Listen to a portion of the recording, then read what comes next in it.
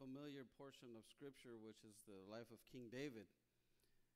And if you know of King David, you know there are two things that he's known for.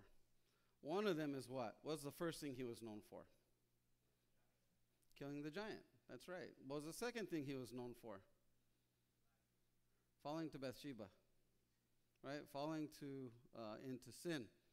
And so what ends up happening here in this portion of Scripture that we're going to be reading today is we get to see the highs of David, his life, and we get to the very highest part of his life, I would say, when he defeated the giant, the beginning basically of his being king. You know, that's what started everything.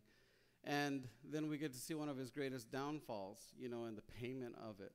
And so the title, if you want to put a title to this morning's message, is The Giant That Beat David, is what we're going to be talking about here this morning.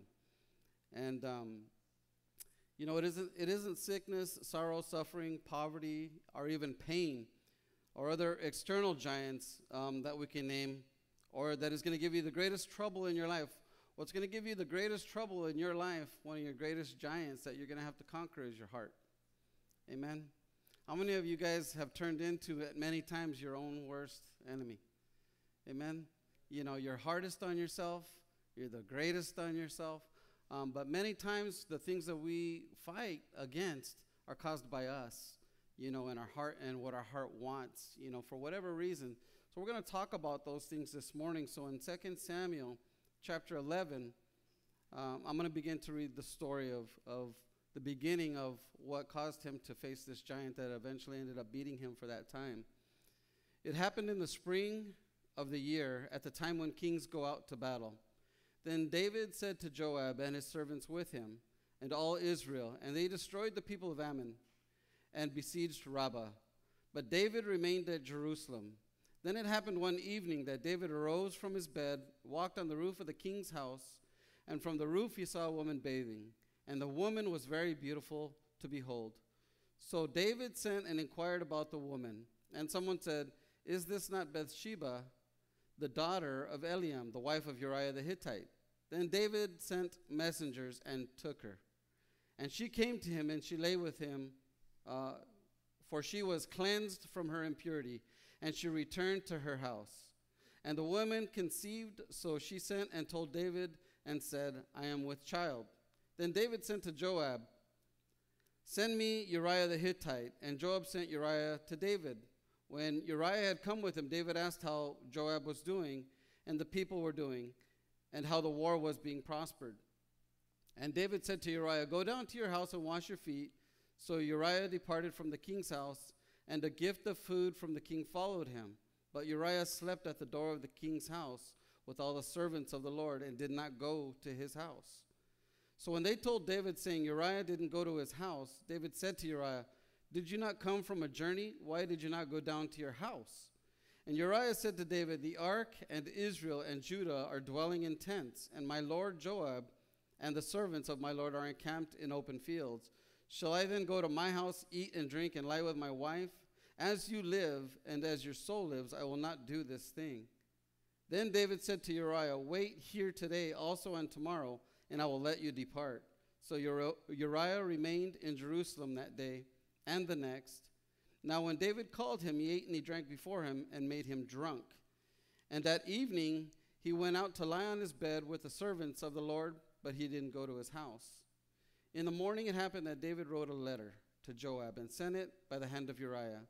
And he wrote in the letter saying, "Set Uriah in the forefront of the hottest battle and retreat from him, that he may be struck down and die."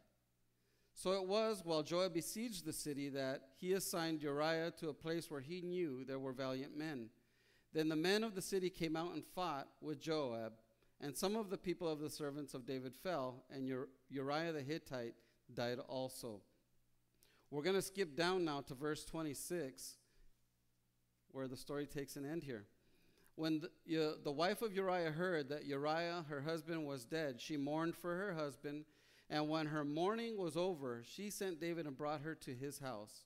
And she became his wife and bore him a son. But the thing that David had done displeased the Lord. Let's pray this morning. Father, in the name of Jesus, I ask that you would First and foremost, remove me this morning. Allow your Spirit to speak to your people, Father. I pray, Heavenly Father, for the anointing to fall upon the ears, the spirits of everyone here in this place, that we would get something out of your word today that we can take with us, Father God, and grasp a hold of this morning. Father, we thank you ahead of time for what you're going to do here today. We bless you, we praise you, we worship you. In Jesus' name, amen. So basically, the story in a nutshell is this. David was on his rooftop, and the rooftop was very high. He's looking down. He sees a woman taking a bath outside, or a shower. He looks down. He sends a servant, has her come up.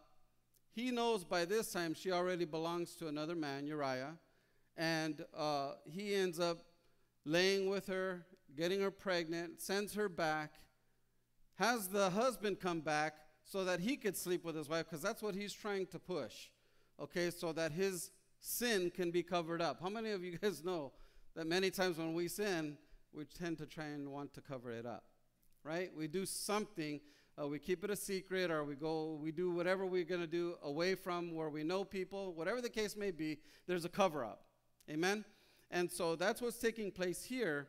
And when Uriah doesn't want to do that because he's a faithful man, not only to his king but to his God, he says, no, I can't do this. You know, I'm a soldier, and right now I'm enlisted, and I'm not going to do what you ask, king. So the king decides, okay, if you want to be a soldier, I'm going to send you out then. If you're not going to lay with your wife, that's why he tried getting him drunk, so that he might make a different decision, right? Because sometimes we don't make the best decisions when we were drunk, right? Was that just me? Oh, okay, good. Amen. So this took place. He still refused. He sends him out, and he puts him in the hottest part of the battle to make sure that he dies, to ease his conscience that she's no longer married, right? By law. She's no longer married. She's a widow. He takes her in right away to still cover up what had taken place. Like, oh, she's my wife now. She's going to get pregnant, right?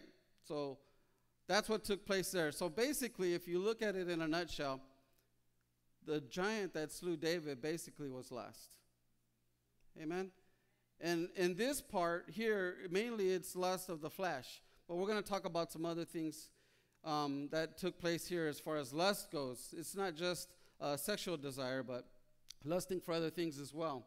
So if we look at David's giant here, David's giant, if you want to understand the nature of the giant that dwelled in David's heart, we have to go back before in Samuel chapter 5, I believe it was, where we're told God's blessed David and established his kingdom, and he knew that this was a divine work of God, right? Because he was a shepherd boy, and he became king. The most unlikely of Jesse's sons became the king. You know, the prophet came and said, no, not you, not you, not you, not you. You have one more, I know you do. And there's this little, the Bible calls him Ruddy, right? Ruddy, little smaller guy, red hair, you know, doesn't look like a king at all. But how many of you guys know that God will use the most unlikely people so that he gets glorified? Look at the person next to you. Tell me they're not an unlikely person that God would use.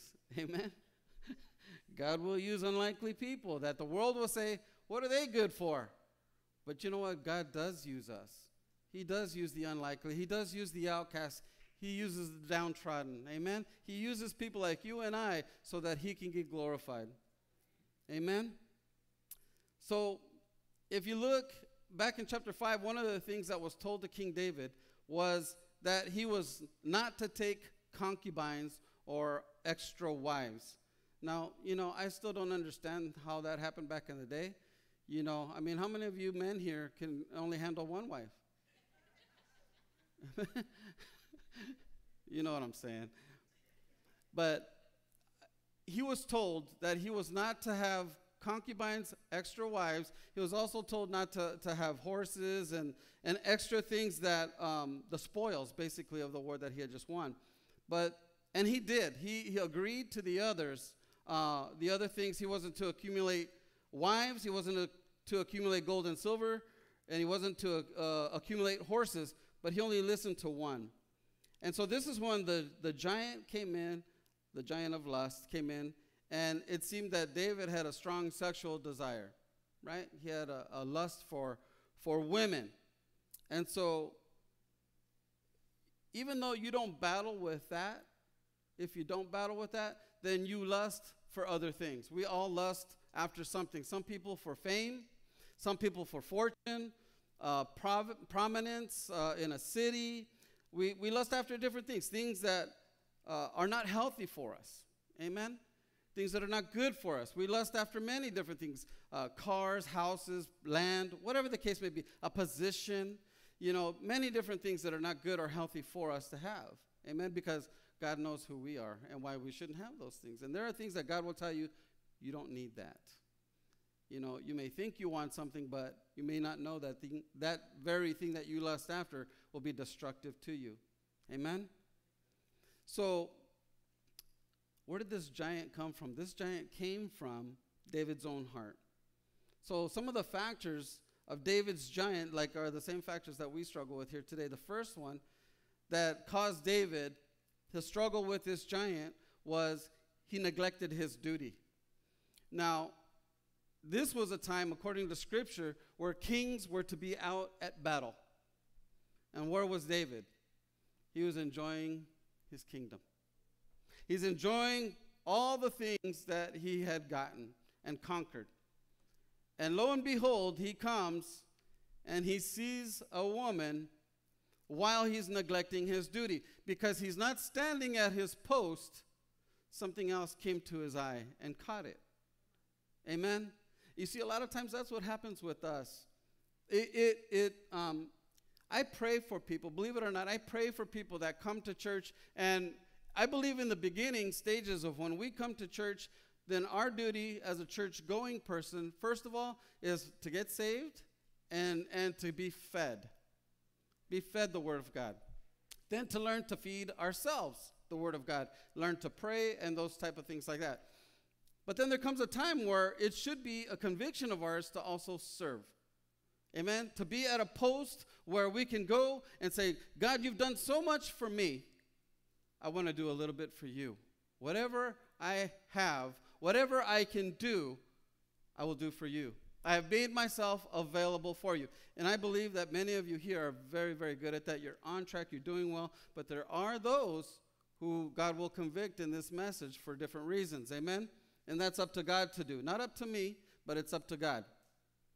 So while he wasn't at his post, which is one of the first things that causes us to get off track, is we don't even know where our post is. We have to ask God.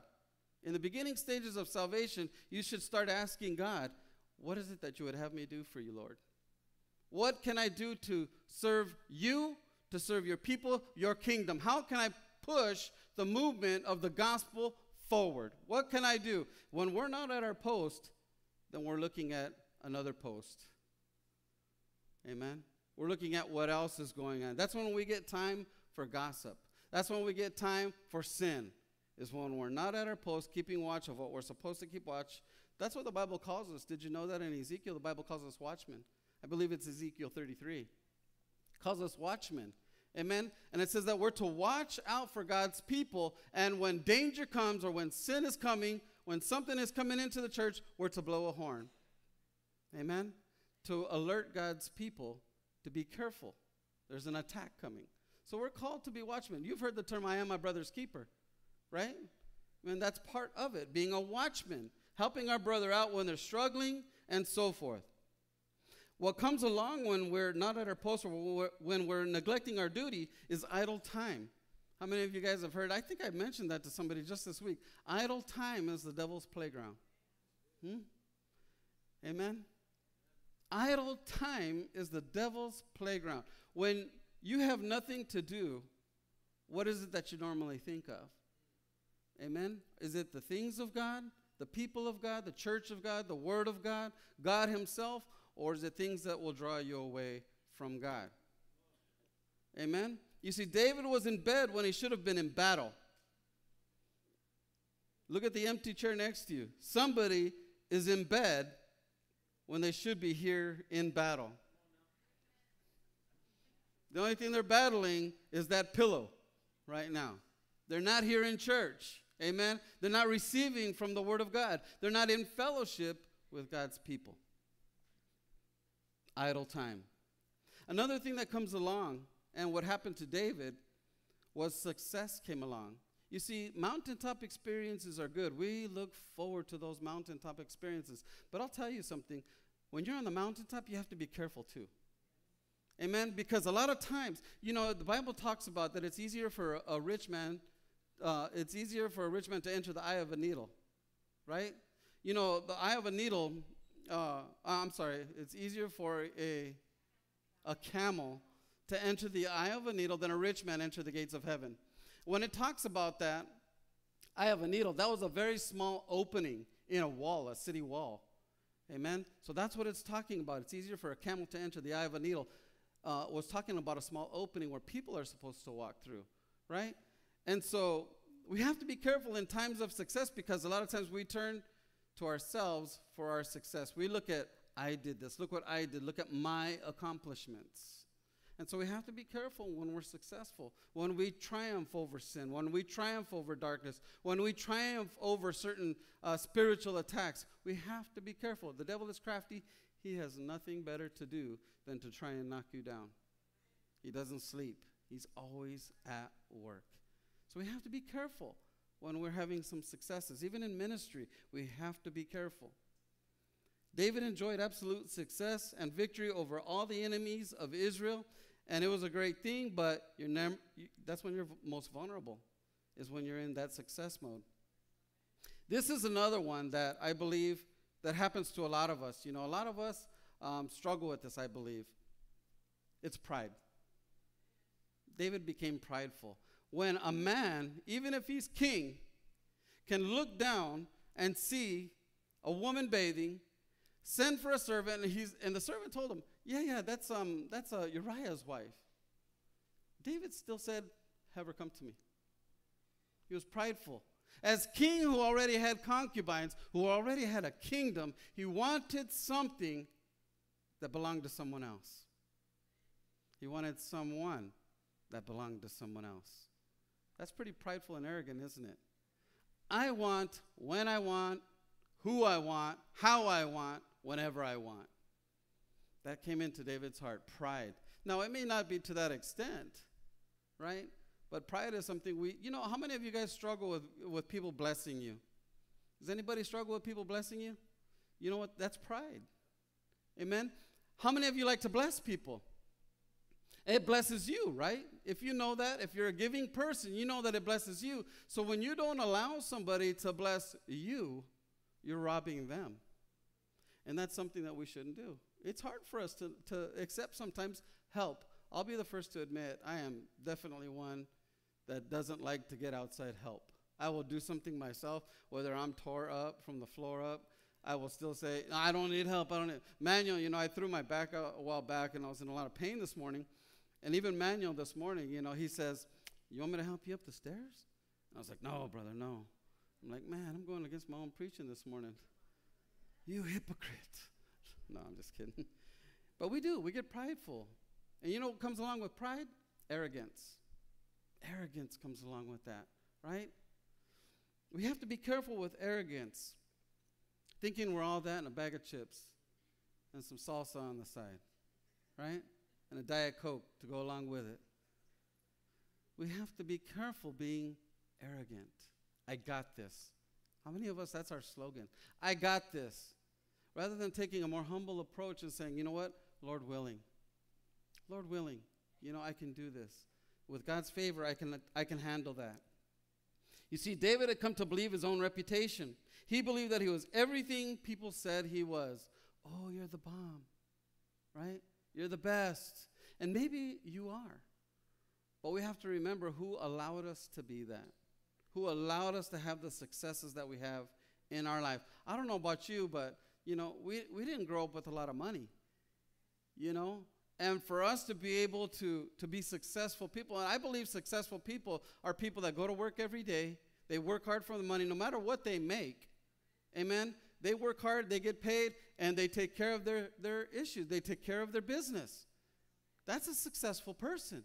Not based on how much you make. And, for somebody to have a poverty mentality like I used to have, I'll tell you something. I feel like I've been successful. Like God has done something with me and changed my mentality. You see, my mentality before as a drug addict was just to get high. And that's about as far as that would go. I didn't care about pleasing other people, pleasing my wife or my family. My priority was me. For God to change that mentality in my life to where it's about my family now, it's about my God first, which helped me with my family, which helped me have a career that I could spend well over 25 years doing. Amen? That was the grace of God, the mercy of God. But he had to change my mindset. Amen? I had to not be arrogant any longer and worry about myself and what I could do for me, but I had to worry about other people and worry about my God and what he wanted me to do in my life. You see, he enjoyed his celebrity status. You know, he enjoyed this celebrity status. If you can remember the beginning, before he was even king, the people were crying out about David. Well, look, Saul kills his thousands and David kills his 10,000s. So can you imagine David getting exalted higher than the king himself? And he's thinking about this like, I'm the man. He says he's the man and he's got the title, but I'm really the man. And then it came into pass where he actually became the man, right? So you can imagine by this time he's a little puffed up. And a lot of times we have to be very careful with pride and with arrogance, because we get puffed up and we forget who really is the one who should be getting the glory for the things that we do. And it's God. Another thing that happened with King David at this time was he neglected the spiritual man. You see, remember, the Bible throughout talks about David as being what? A man after God's own heart, right? But that began to be in neglect when he started looking at himself as king rather than looking to the King of Kings, his king. You see, he was the man number one right there at this time in Israel, but there was still someone above him. There's still somebody above you. There's still somebody above me, and that's the King of Kings. The king, you know who my pastor is? Him. He's my pastor, he's my preacher, he's my deliverer. Not that I don't listen to men of God that are more experienced, I do, and I love that. But I consider him my pastor, my boss, my king, my savior, my deliverer. Amen. He's my everything. And when I make him my everything, then everything here gets taken care of. If he's not number one in your life, then what is or who is? Amen. You see, you start to neglect the spiritual man or woman in your life. That's the beginning of a downfall. Amen. We need to understand that here's the truth, that David's giant was something that he allowed to thrive in his own life. He could have prevented what happened had he taken the proper steps, right? Now, I don't want to be too hard on David, because there's times when we're guilty of feeding our own giants, right? You know, we can't look to him and say, oh my God, what a horrible person, you know, this and that. But you know, I've heard of this analogy before, and I think it's a pretty good one. Is you have to understand that there's a fleshly side of us and a spiritual side, and you have to call those two different pit bulls, right? And one pit bull here is the flesh, and the other one is the spirit. The one that's going to survive is the one that you feed. Amen? What's going to survive is what you feed, what you pour into, because the other one should be dying of, it should be anorexic, if anything, right? Our fleshly side should be anorexic, because we don't want to feed into the flesh. I mean, we've heard all these different things: neglecting duty, idle time, success, pride, arrogance. You know, those are things that we need to take away from our flesh. That man, I don't know about you guys, but we fight the flesh constantly, every hour, every minute, every day, physically and spiritually, right? David's giants are the giants that when we think about it, a lot of these giants that we fight, they're not from the outside. They're from in here. They're from here, and then they go to here, right? When we have a heart issue, we have a thought issue. If you sow a thought, you reap an action. You sow an action, you reap a habit. You sow a habit, you reap a character. And then a character is not easily broken. You know that if you're in a long-term relationship, that somebody has a character, they have a flaw in that character, it's hard to break that, isn't it? Because they're like, oh, I've done that since I was a little kid. You know what I mean?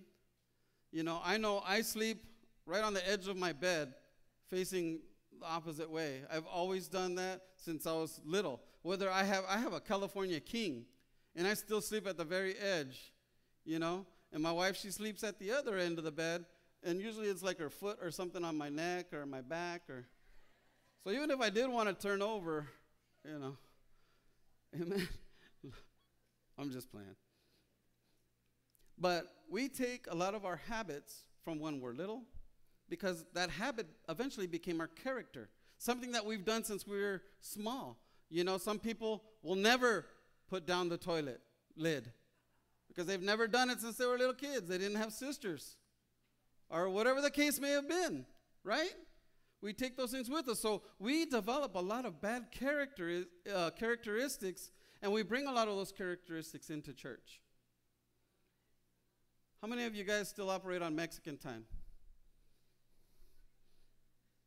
If you know what I mean by Mexican time, usually we're about an hour late, right? It's kind of like, you know, we'll get there when we get there, right? You see, I grew up military, so everything with me had to be at least 15 minutes early. Still meant you were kind of late, you know, just in case it was traffic or whatever the case may be. It was a respect thing, I guess you could say.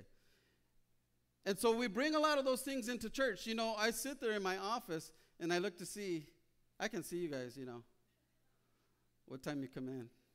Some people will wait even all the way past worship. I'm like, wow, you're missing the best part. Amen? You're missing the best part of the service, worship. Amen? And I'm not trying to get on anybody or anything like that. What I'm trying to do is to help you improve on something that'll be better for you. If you're here for worship, you're going to get the benefits of worshiping God. Amen? There's always a benefit when you worship the King of Kings. Amen? So David, his giant had power. And why did his giant have power? He had power because he gave it to him. Amen? Our giants have power because we give that giant power. Whatever type of lust it is you deal with, whether it's a fleshly type, a spiritual type, whatever it may be, that's because you give it power. You see, the enemy doesn't have power to ensnare you. He'll dangle something in front of you. Remember, Flip Wilson used to say, the devil made me do it. Right? But that's not true. He can't make you do anything. He can't. He'll try, but he cannot. All he can do is dangle something in front of you, and it's your choice to reach out and to grab it. That woman was sitting there. Now, mind you, I don't think she's completely not at fault here. I mean, who goes outside anyways to shower naked, knowing that there's a second story or a fifth story or what behind, right? So she wasn't completely innocent of everything that was going on. But he still had the choice like, oh, man, you know, I can't look at that because I know who I am in Christ. He could have said that, but he chose not to. He fed the giant of lust. Here you go. Here's a morsel. And you know what the Bible talks about when we look at something? It says the eye is never satisfied. There's a reason why the Bible talks about the second look, the third look, the fourth look, the fifth look. There's a reason for that. Because the eye is never satisfied. As we examine what happened to David, when he faced the giant of lust, we learn something from the power of this giant that exercised in David's life. Watching this battle can help us when we watch our own battles arise. So the first thing that this giant did was it had the power. He gave it the power to ensnare his mind and think. He could have left it at the look and turned away. But then he calls the servant, hey, come here. He starts to put a plan to this action that he's just taken. Right? Isn't that what we normally do? We think something. Actually, it starts off here in our heart. Then we think something, and then the plan comes in. Amen? The plan. We know we think ahead of time many times. You see, David's lying on his bed. He decides to walk out on the roof, just outside the royal chambers. And, you know, that's where the kings, they had these things, because they would like to look at the city that they were, you know, lording over. So there's this woman, and he decides, I'm going to take a look. And the Bible says that she was very beautiful to look upon, right? So he took it a step further, and he sent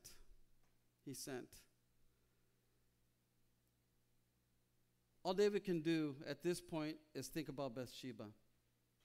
He wants to know who she is, everything about her. His mind is filled with fantasies of what it would be like to be with her physically. The giant that has ensnared his mind made him forget who he was.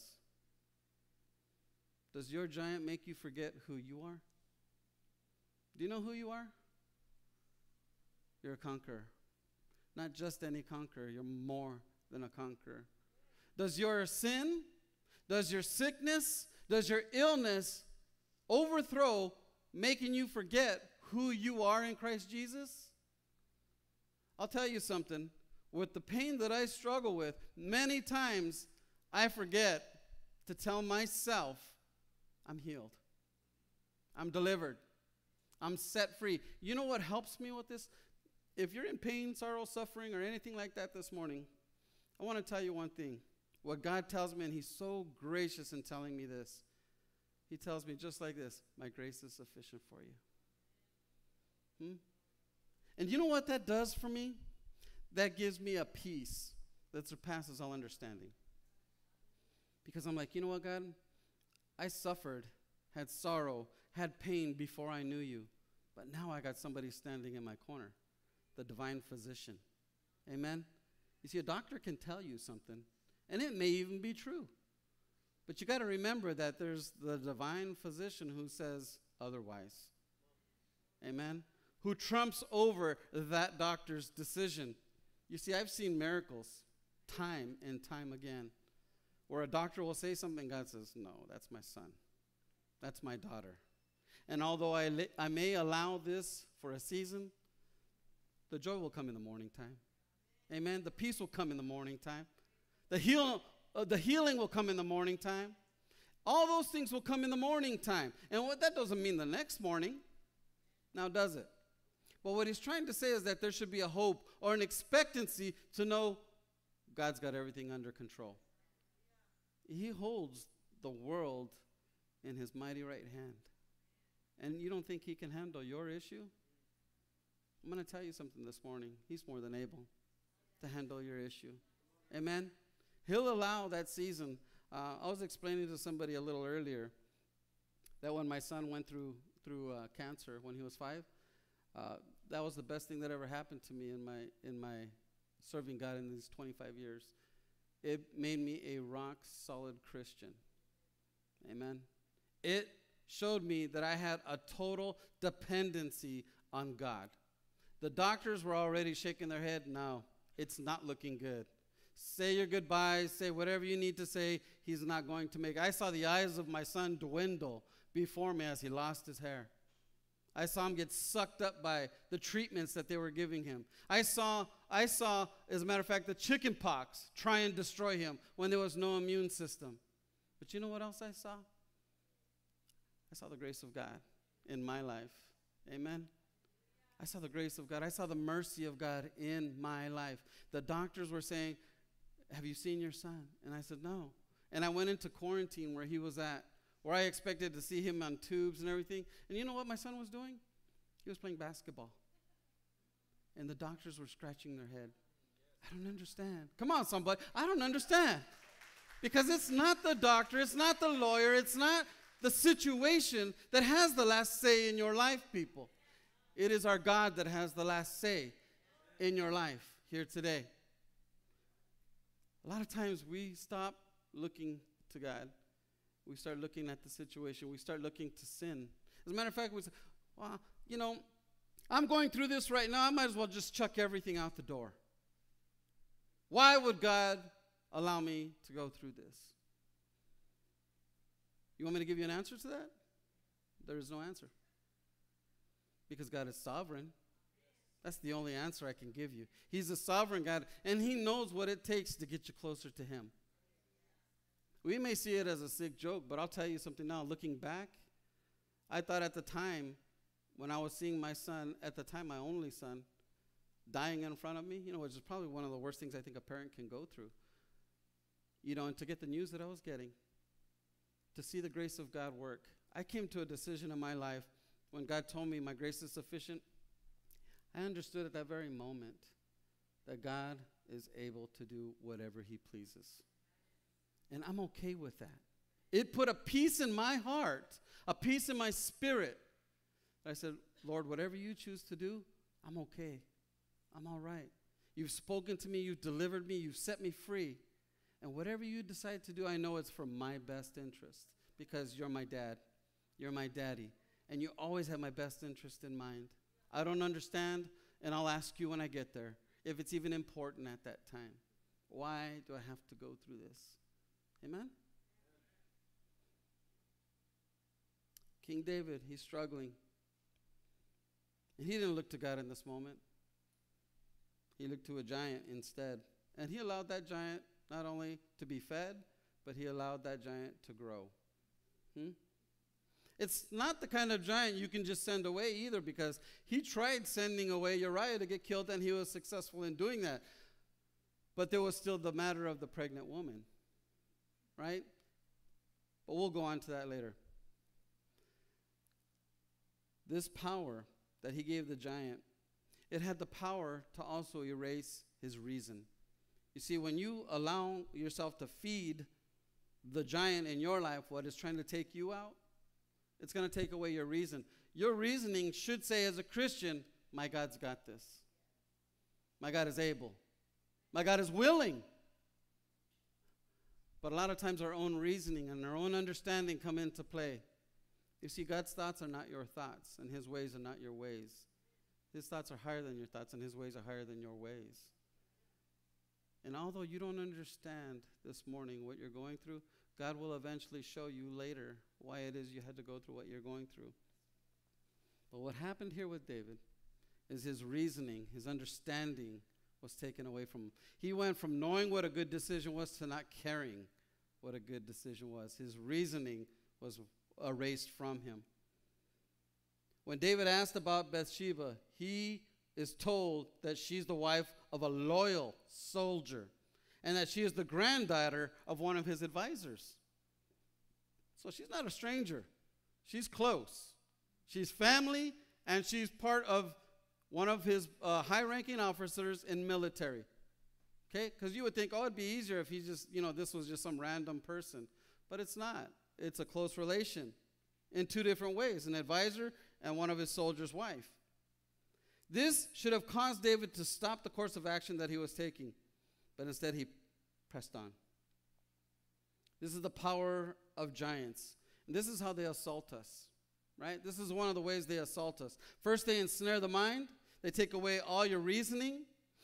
People in the grip of lust or some other fleshly desire often do things they would never, ever do. I've seen a backslidden Christian before do things that they never did while they were serving the God. They're doing things that they never thought they would ever do. When you fall back into sin, the Bible says that 7 other demons will attach themselves to you. It's not going to be bad. It's going to get much, much worse. You already know God. That's one of the things that makes it worse. Amen? It's better not to know the Lord than know him and try and deceive him. Amen?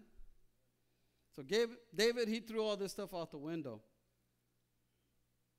When they get in the grip of their giant, they lose their senses. They become intoxicated with gratifying the fleshly desires.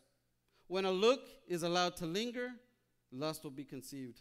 And when lust is conceived, sin is always the result. It's part of the plan. What happened here is this giant was given the power to eclipse even God himself. Amen? You would think that that wouldn't be possible. But a lot of times when we're doing something we shouldn't be doing, thinking how we shouldn't be thinking, you know what an eclipse is like, right? When another planet comes in front of the sun and you can't see the sun anymore. Can you imagine that? When sin gets in front of the sun of God, we can't see the rays of light anymore. We can't see the truth anymore. Only darkness is around. So he gave this giant the power to eclipse his God. David knew better. At this time, he's 50 years old. He's been king in Israel for 30 years, or 20 years, I'm sorry. He's a man of God. He's a mighty warrior. But at this time, in this place, reveals the truth that he was only human. He brings Bathsheba into his bed. He commits adultery. with another man's wife. He dishonors her, her husband, his wives, and most of all, he dishonors God. You know, when we bring and feed sin or a giant into our life, it dishonors God. And that's the thing we have to think about most. God, is this pleasing to you or not? And if we even have to ask that question, we already know. Don't you already know if you're asking a question like that, whether you're pleasing God or not? You already know. When that happens, you're going to find yourself doing things you never thought possible. That's why it's important that the giants be defeated when they first appear in their attacks against the mind. If we can stop there, he can't control our desires to move forward. When David killed Goliath, he didn't take any chances, did he? He got that sword, and he cut the head right off. He could have cut an arm off, he could have cut something off, but there might have been the possibility of life come after. And what we need to do with those giants in our life is we need to cut the head off. The very thing that caused us to look, to do, to act, to respond the way it wants us to respond. Our giants want us to respond a whole different way than how God wants us to respond. And we need to cut the head off of that thing so that there is no life left in it. It doesn't matter if you give it food after that. A decapitated giant is not going to eat anything. Amen?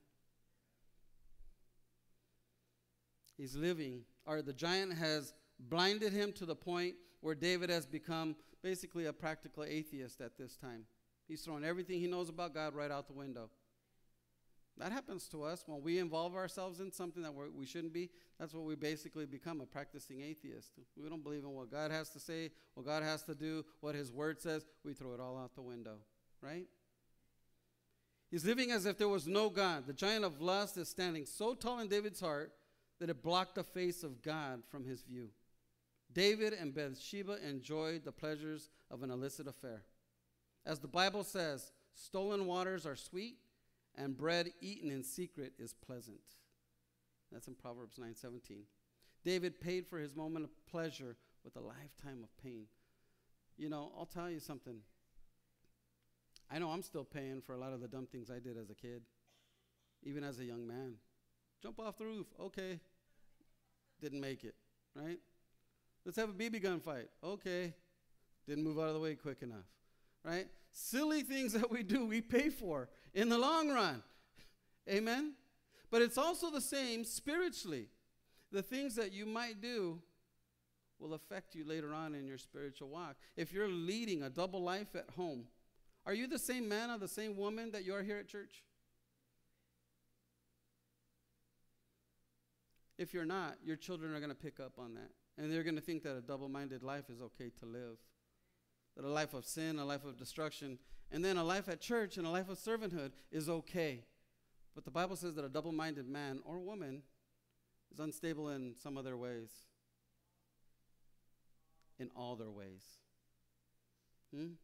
Not able to make a right or wrong decision.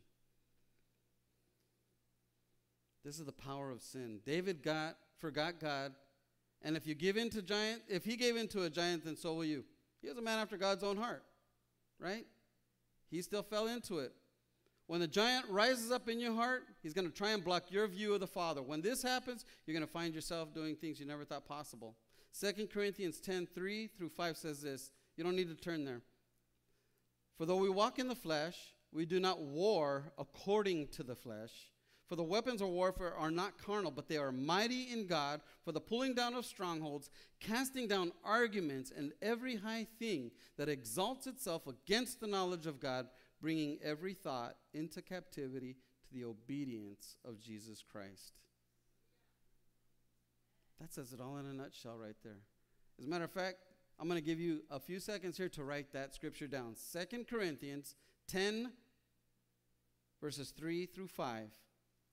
For though we walk in the flesh, we do not war according to the flesh.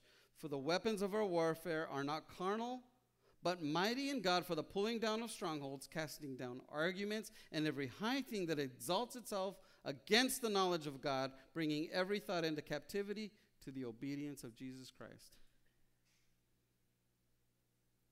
First of all, we need to be careful how we look at others.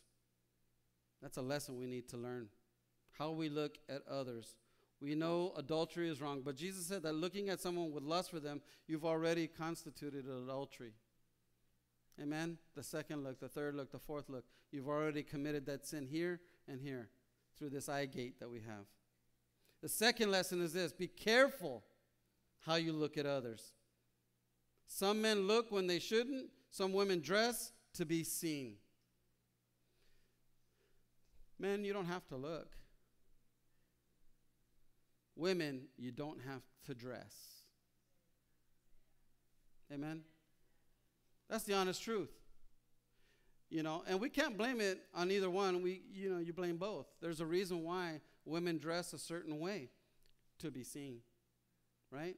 But men, you have the choice of the second look or not. Obviously, you can't walk around with blinders everywhere, bumping into stuff like that. You're going to see people. And that's not the worry. The worry is the second look and thereafter. Amen? But couldn't it be with other things too? The second look at other things that we shouldn't have or don't need. Right?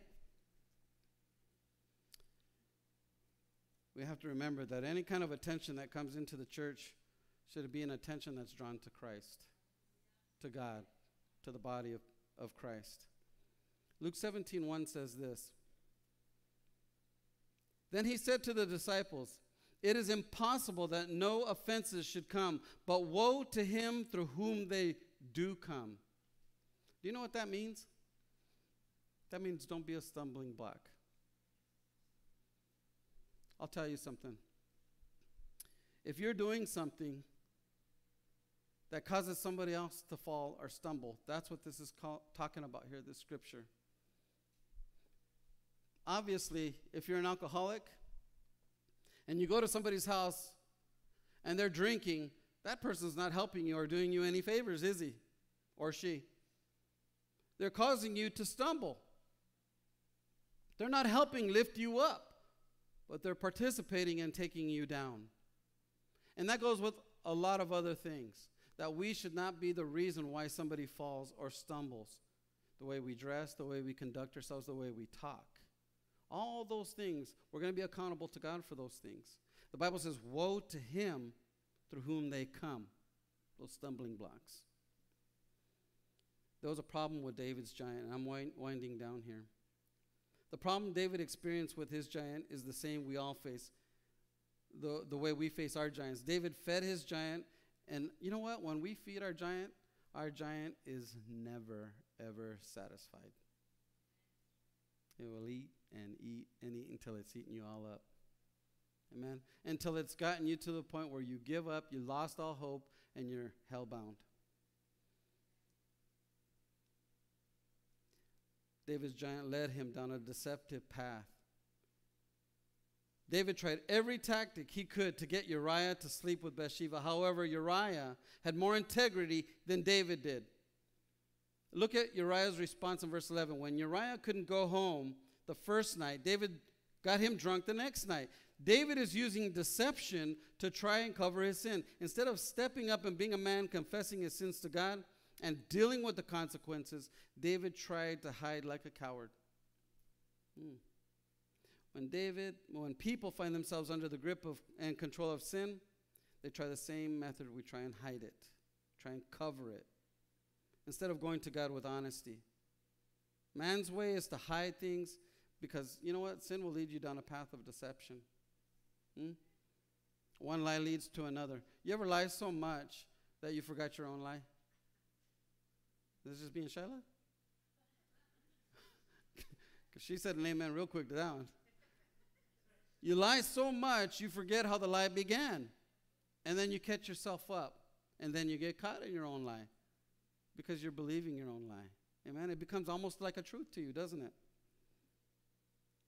It led him down a deceptive path. It led him down a deepening path. When deception did not work, David settled for a plan to remove Uriah altogether. Get it out of the way. Bury it.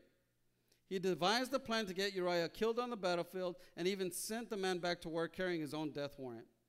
Joab carried out David's orders and would later use that same exact plan against David. The messenger that he told to lie for him Chapters later, that same messenger did the same thing to King David. When we use people in our divisive little plans that we have, man, don't say nothing to nobody. And you're just like, and a lot of times we'll tell people that we forget they can't keep a secret. Don't say nothing to nobody, but, right?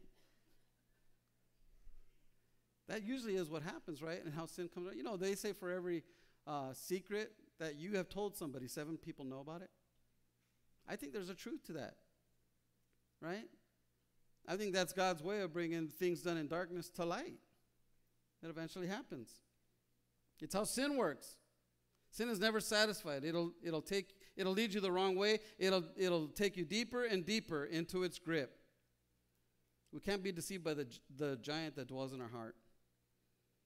It's just a way of destruction. The Bible says the way of the transgressor is hard. That's pretty basic, isn't it? The way of the transgressor, or the person doing wrong, is hard. Lastly, it led King David down a devastating path. After Uriah dies and Bathsheba fulfills her mourning time for her husband, David takes her as his wife, but David shows no remorse. It appears in his heart that he's lost any kind of sensitivity at all to God. That's what happens to us. When we are practicing something that we shouldn't be, we start to lose sensitivity to God himself and the things of God. We no longer have a heart for coming to church. We no longer feel convicted and not reading our word, praying with our families, ministering to people. We lose that heart because it just keeps chipping and chipping and chipping away. It's kind of interesting to see that in verse 27, David said, sent and fetched her. The second time David said fetch to anybody in his house was the first time in 2 Samuel chapter 9 when he said, go and fetch Mephibosheth from Lodabar. The first time David fetched someone to show love. The second time he had someone fetch was to show a self-gratification of the flesh. That's how he started to begin. Like the Bible says, oh, how the mighty have fallen. Right? That's what happens with us. And it's a sad place to leave David in this state of mind here. But if you think of the story as sad, it's not. It's not even over at that time. That's just the beginning. David paid eventually for the sins that he committed. But God was still good to him, time and time again. One of the things that I love about God and what you should love about God is that no matter what King David did, God still allowed him to come back and repent each time. And God will allow that with you. Amen? You've been struggling with something. You've been in fear of something. And this giant continues and continues and continues to bother you. Amen? It might even be a new giant that you're facing. And this giant, before, several years ago, I did a sermon called The Devil Goes Fishing. And talked about the different lures, and I talked about fishing. Sometimes when I don't catch fish with a certain type of bait, I switch it up to a new kind of bait. And the enemy does the same thing. But see, those can be also considered giants in our life, that when we defeat one, a different one comes. You see, you've got it to where it's not a problem for you to come to church. It's not a problem for you to read your word. It's not a problem for you to minister to your family, serve. It's not a problem for you to do any of those things, but the enemy will come in with a new giant and say, well, let's see if this works. I will knock you down one way or the other because he's got nothing else to do. And so there might be a new giant in your life now that you've never faced before. I've faced some giants this year that I'd never faced before. Amen? And at first, they kind of knocked me down a little bit. I got to be honest with you. No, I didn't go back out there and do the things I used to do, but boy, my faith was shaken. And I didn't know how I could do it. I questioned myself as a pastor. Amen? Should I even be pastoring with this thought? And I want to tell you this morning, with God, all things are possible. All things are possible because we are more than conquerors through Christ. That strengthens us. And you're facing something here today. This giant is actually, it's not as big as you think it is. When you put God next to a giant, how big do you think that giant looks? The giant is big to you. You may be even looking up to the giant, but he's not worthy to be looked up to. The only one we should be looking up at is our Father, because his ways are higher than our ways. He's higher than we are, and his thoughts are higher than ours. Let's stand this morning.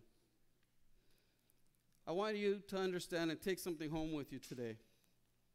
If there's anything that I can leave you with this morning, God is faithful. God is faithful. God isn't faithful some of the time. God is always faithful. His timing is not our timing. His ways are not our ways. Amen? If I could just have you just close your eyes this morning. I want you to think about the giant this morning that you're facing in your life. Whether it's a sin issue, whether it's sickness, disease, sorrow, suffering, depression. We've covered a lot of things this year that we hadn't covered in times past. And I believe it's because God is bringing in people with different issues. This morning you're struggling. And you're struggling with this giant. You don't know how to handle it. You think it knows how to handle you. The only one that can handle you is the one that created you. The one who formed you and fashioned you just the way you are. This morning I want you, as you're thinking of that giant, think in your mind that God has slain the giant already. He's given you that giant so that you could bring to the altar, lay him at the feet of Jesus. Drug addiction, alcoholism, lust of the flesh, lust of the eyes, pride of life. Whatever the giant you're facing here today is, come and lay him at the altar of God. I can't express to you the importance of doing that even on a daily basis. It's something we need to practice more every day. Father, I pray right now in the name of Jesus. Some people don't know of the giants they even face here today. A lost loved one,